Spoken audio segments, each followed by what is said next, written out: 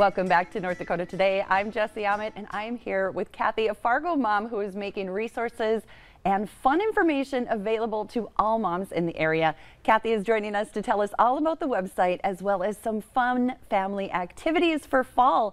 Okay, Kathy, this is amazing. And as you said before we started talking, I said I wish you were around when my kids were little, because this is, someone always says, oh, I wish someone would do this. Yep. Put all the information together, and you did it. Yep, that's what we do. So what is on your radar here for Halloween coming up? Sure, so it is mid-October, and there's tons of stuff gearing up, mostly towards the end because the teacher conference weekend is next weekend, so there's not as much going on, but once you hit that last week of October, if you want to check out our website, especially our trunk-or-treating events, we have a list of all Halloween events. Nice. We have a list of all events. We have all the lists.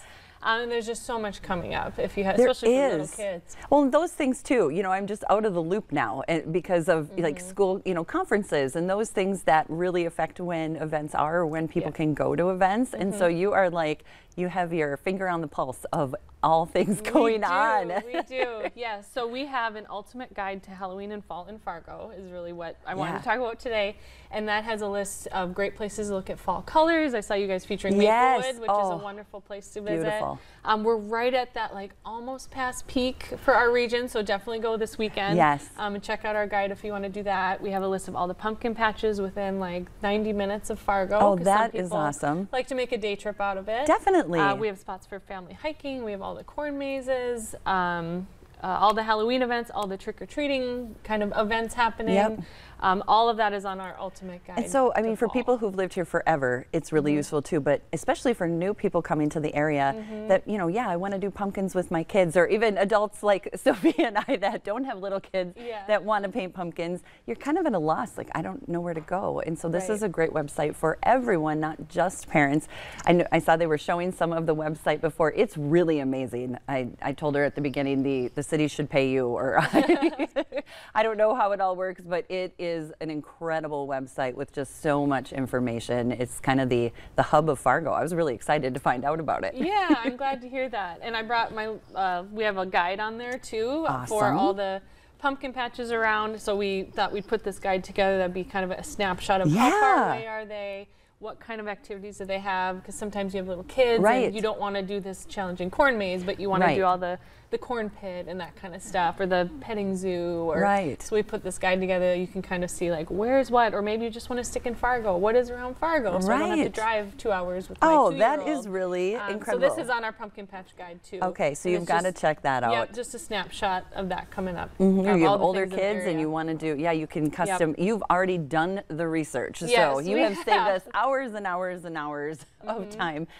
So can you describe some of the more rewarding aspects of having the Fargo Mom website? Oh, sure. Just being able to help families in the area easily find those things to do. And then we hear from, I love hearing from local organizations and events that we shared about it and so many people showed up. And so we love that too, that we're able to enhance that community feel by sharing about all these things happening, so then people can get out into their community. Definitely. And then it helps out those events and organizations too to have people go. Yes, I mean, you said it. I mean, that's what we love here too, when we hear that feedback, like, oh, thanks for having us on, and our event did so well, and we raised all this money for whatever organization. It feels so good. Yes, so thank you for doing that for our community, and what a great connection we've got here too to just make that community web even stronger. Yes, yep.